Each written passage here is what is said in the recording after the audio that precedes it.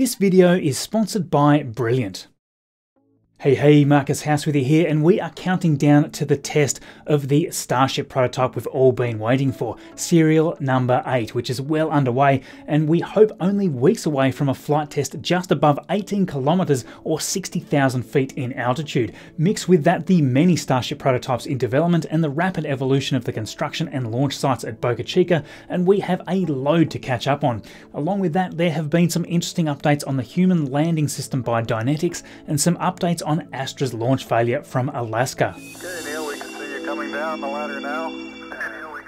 Over the past week, the Starship SN 7.1 test tank has been going through cryogenic cycles. During these cycles, the vehicle is filled with cryogenic nitrogen and then pressurized. These cycles are intended to test the new thrust puck, which is a core component for those powerful Raptor engines to attach to, as well as additional refinements in construction, including the new 304L stainless steel. That allows SpaceX to gather that important data to determine the maximum pressures that these new 304L vehicles can hold. None of these initial tests were intending to be destructive, as these tests were done on the new test stand and utilised the hydraulic rams to simulate the forces of the Raptors. For the planned destructive test on the 17th, SN 7.1 was first moved back onto the cheaper transport mount. During the testing window that followed, we saw 3 attempts of the expected test to failure. After the road was closed and the pad was cleared, venting started. However, soon after the venting stopped and workers returned to the site to inspect and presumably repair the issue.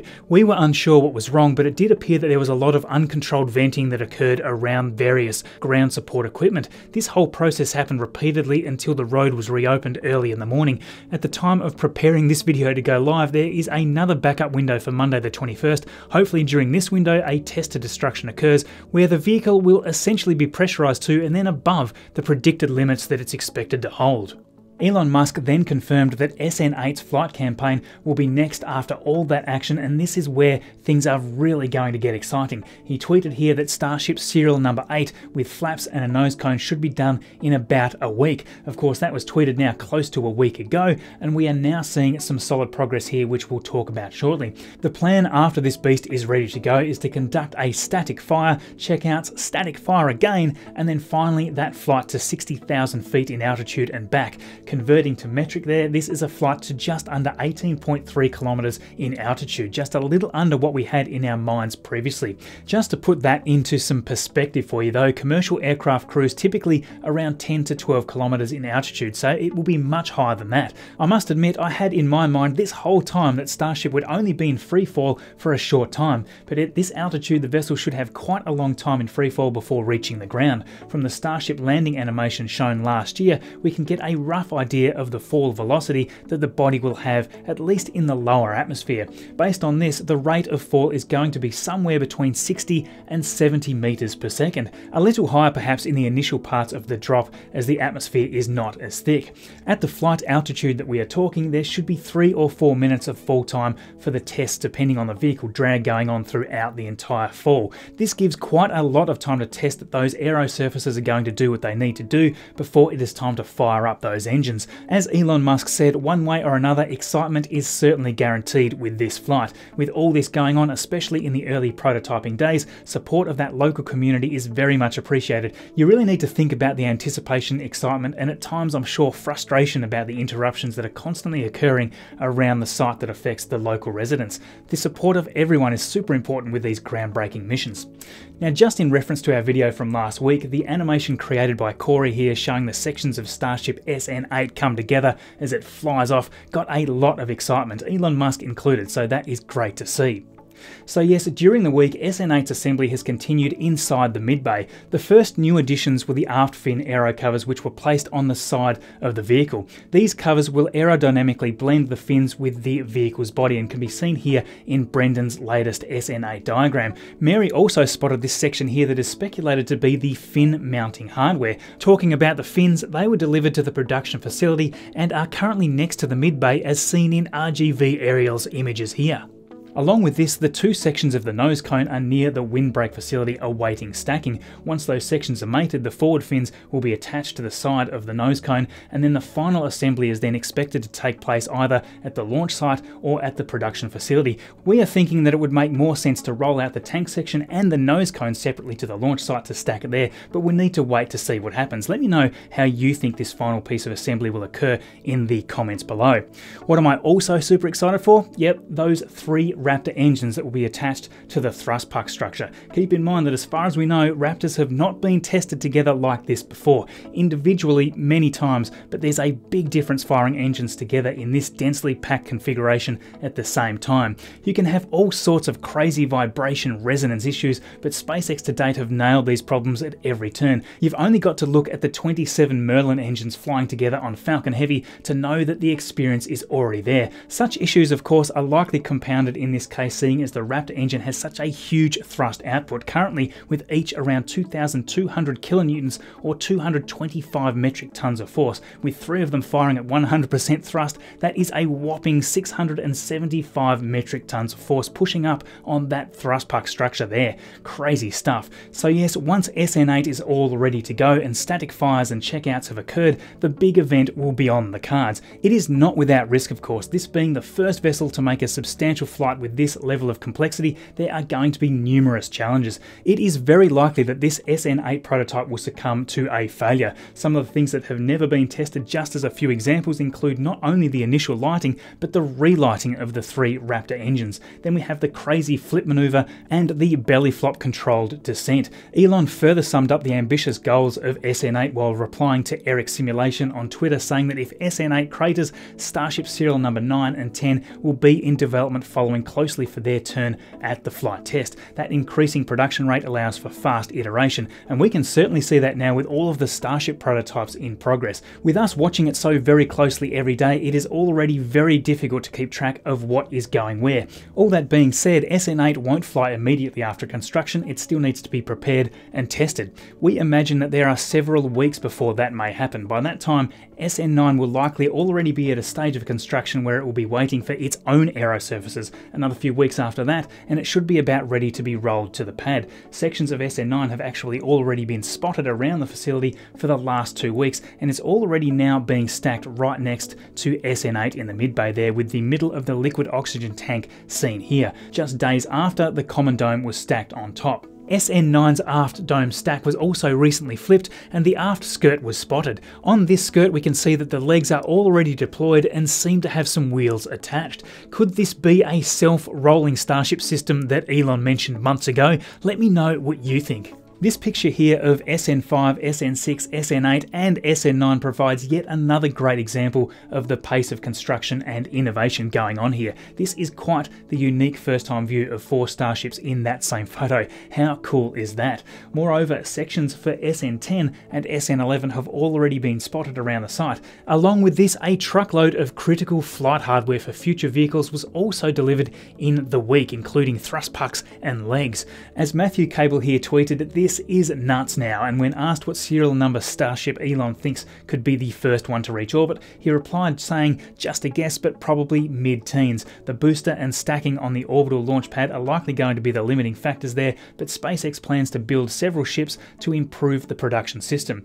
Interestingly, as of right now, the fate of the already flown SN5 and SN6 Starship prototypes are unknown, but it is certainly speculated that SN5 will fly once more. This time, however, we are thinking that it'll be sporting a nose cone to test the welds and attachment methods before risking a nose cone on SN8.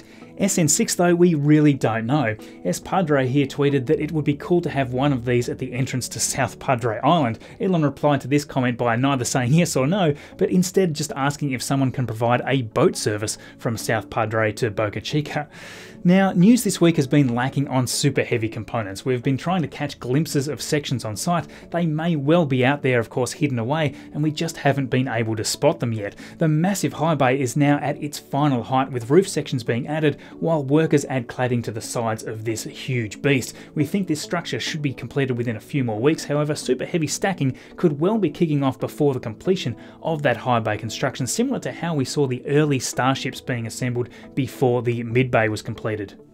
The future launch pad for the Super Heavy has been continuing as well. SpaceX has now completed the construction of the supports for the structure, and these huge columns will soon be filled with concrete. Following that, we expect to see the Heavy mount to be constructed on top, and hopefully a few hints on how the flame diversion system is going to work. A massive thank you to Boca Chica Gal with NASA Spaceflight, RGVAerialPhotography and Lab Padre for all of the amazing coverage. Be sure to support where you can, as there would be no way for us to talk about these things if we didn't have this incredible open source of information. Thank you, all of you. Also, I'd just like to say a big thank you to all of you watching here as well for liking and subscribing and commenting. That goal I had of reaching 200,000 subscribers by October, well, check that out. Almost there, and it's all because of you. It is such a privilege to be even a tiny part of your lives, and each week you remind me why I do this. Thank you so much for your amazing support. Now, it has been a few weeks since I've shared some of the beautiful work by Neopork, and these new rendered animations of Starship and Super Heavy are hot off the production line. And when I say hot, I'm referring to the fried CPUs and GPUs being tortured here with this incredibly intensive task of rendering what we're seeing. We've viewed many incredible stills before already, but taking those to the next level in animations here is amazing to see. There are great scenes like this dropping all the time, so make sure you're following Neopork there on Twitter. Again, a little support from a lot of people goes a long way and helps us all to collaborate together. Along with that, GameplayReviewUK has smashed out these awesome simulations of Starship SN5 and SN6 taking their flights in Kerbal space program. Now, he's also included things like the roll lift vehicles and the launch pad, so not only do his replicas look the part and behave like the genuine article, but you can also do things like try to replicate the pad explosion like we saw with SN5. These are truly mind-blowing replicas, and yes, they are all made with stock parts, so anyone with Kerbal space program can download and enjoy them. It is a heck of a lot of fun trying to fly this beast. Now, links to all of this amazing stuff is in the description. Now, over to some other news. Dynetics has been tasked with designing and building a human landing system as part of the Artemis program heading back to the moon. Along with them, Blue Origin has its integrated lander vehicle, a full-sized mock-up of which was recently set up at NASA's Johnson Space Center. We have SpaceX with their moon lander version of Starship as well, and one of these designs will ultimately go on to deliver the first woman and the next man to the lunar South Pole by 2024. The Dynetics test article we see here is full scale, and from the time that they were chosen as a contractor, the concept design has taken just 3 months to reach this point. With vital feedback from experienced veteran astronauts and a dedicated team of experts, the interior is really taking shape. They are able to quickly reconfigure the placement of equipment models in no time if it's determined that there are better positions for various components in the final design. In that case, they just simply pick it up and move it. That human feedback in this full-size mock-up as seen here is vital to determine the amount of space needed for living, for work, access to storage and the interfaces. Experimenting in this way, especially in a spacesuit, can be very useful. It ensures that the required space for exiting and entering the habitat in various scenarios is all good. The thing I really love about this entire lander is the reusability of the vast majority of the system. About the only thing that isn't intended to be reused is those outside fuel tanks, which are ditched prior to landing on the surface of the moon. Once its mission is complete, with its crew having been returned to lunar orbit and transferred to the Lunar Gateway, it can be made available for its next mission, needing only those few replacement tanks and fuel. Refueling, of course, is planned to be conducted in space using the propellant from Vulcan Centaur upper stages and eventually on the lunar surface itself, which opens the door to many exploration opportunities to other locations. This innovation and proud history of Dynetics and its collaboration with NASA over many years will hopefully see an on-time delivery of this very special and unique vehicle for the next generation of lunar explorers. Time will tell if this will be the Artemis lander, and we wish all you guys at Dynetics the very best of luck. Now, in last week's episode, news was just breaking about Astra's first demonstration launch attempt with Rocket 3.1 from Alaska. We'll talk more about that in a moment, but first, our amazing sponsor, Brilliant. Now, it's certainly fair to say that running this channel was a struggle financially until Brilliant began supporting us here. In 2020, they have helped to transform the channel by being our core sponsor. That has certainly helped to take us from where we were back then to where we are here today. And for viewers that have been here for a long time, you know exactly what I'm talking about. The financial assistance has allowed more hours to be spent on the videos, and we now have a production team on board to help make the content even better. What is even more incredible for me is that I'm supported here with a brand that creates incredibly interesting math and science-based learning material which guides you through problem solving in an active way. No tests and no grades. You just jump into a topic you're interested in and start there. I've more recently begun going through some of the material with my eldest son. Much of it is too advanced for his age, but with all of the interactive and visual components, talking these concepts out with him is incredibly rewarding. This new course on the concept of infinity is something that we've really enjoyed talking about and visualizing. We started just with basic counting, working right up to the idea of infinity and exploring the beauty in fractals. This stuff creates such interesting discussions that led us to other topics. So if you're naturally curious and you'd like to build up those problem-solving skills, then consider checking out Brilliant. By supporting them, you are supporting us here. So if you'd like to give it a try, head to brilliant.org/MarcusHouse. The first 200 people will get 20% off the first year of Brilliant Premium. The link is in the description below. So yes, Astra's goal is to achieve orbit within the 3 launch attempts. We're hoping that these attempts will result in the upper stage separation just after 2 minutes into the flights. The intent here is to prove that they can achieve orbit before progressing to commercial payload launches. Liftoff went planned for this flight, but around 30 seconds into the flight, there was an anomaly which resulted in the loss of the vehicle.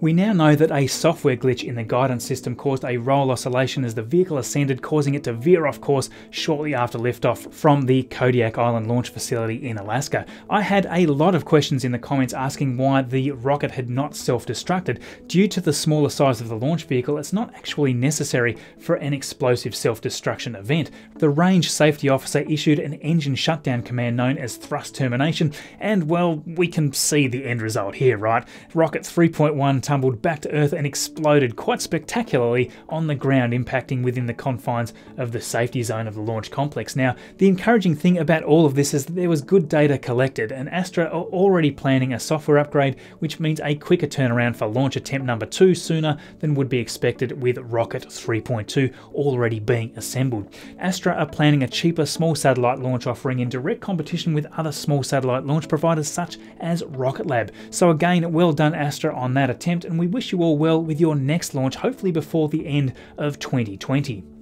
Now, just quickly, a huge thank you to my amazing patrons here. There is no chance that I could continue creating content at this frequency and length without you. The support you all here provide allows us to increase the time that we can spend, and that is all thanks to the growing list of names that we can see right here. Thank you to each and every one of you. As that list continues to grow, we can do even more. And this includes, of course, the work done by the production team, especially Brenton, Adam, and Brendan, who benefit from the support and funded work as well. As support increases, that helps the whole team. So if you like what we're doing here and you'd like to join our awesome patrons, head to patreon.com/MarcusHouse. That gives you access to interact with me more directly via the linked roles on our Discord server. You can have earlier access to the videos to watch online before anyone else, and you can also have your names listed right here like all of these other incredible people. Thank you to all of you for interacting with these videos. Every subscription, like, comment, or share helps to get these videos seen by loads more people. Always remember that you help to drive this global passion to make all of these dreams of colonizing other worlds a reality.